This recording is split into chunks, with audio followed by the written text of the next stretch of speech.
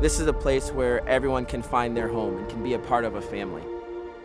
Coming from a small high school and then coming to perform on one of the largest venues in the sport. I don't let my vision get in the way of things. I've always just kind of gone for it.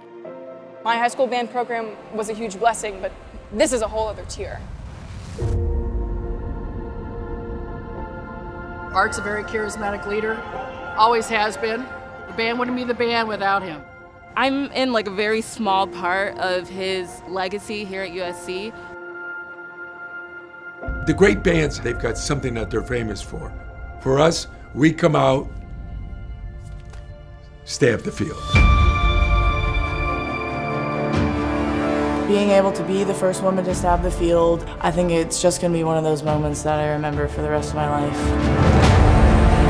This past week, just with the weather that we've had, it builds character, as our directors have said. The instruments freeze within 20 minutes.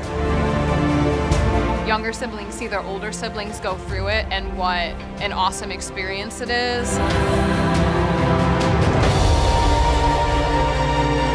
Nobody sits down during halftime. Nobody leaves during halftime. People don't go to the concession lines or the bathroom lines, like they stand up.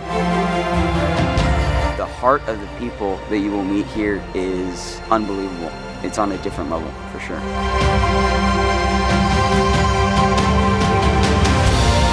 This is the most important day in the history of this program.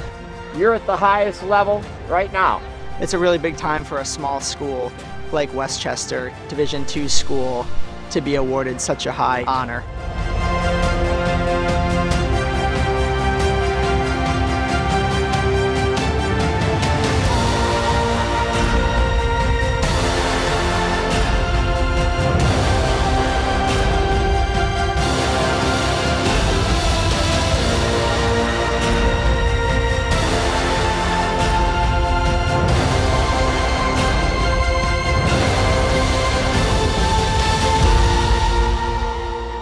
It's tough. Sorry, it's hard not to get emotional just thinking about how much the marching band has meant to me. When you're said and done with college, you want to look back and say, I'm glad I did, instead of I wish I would have.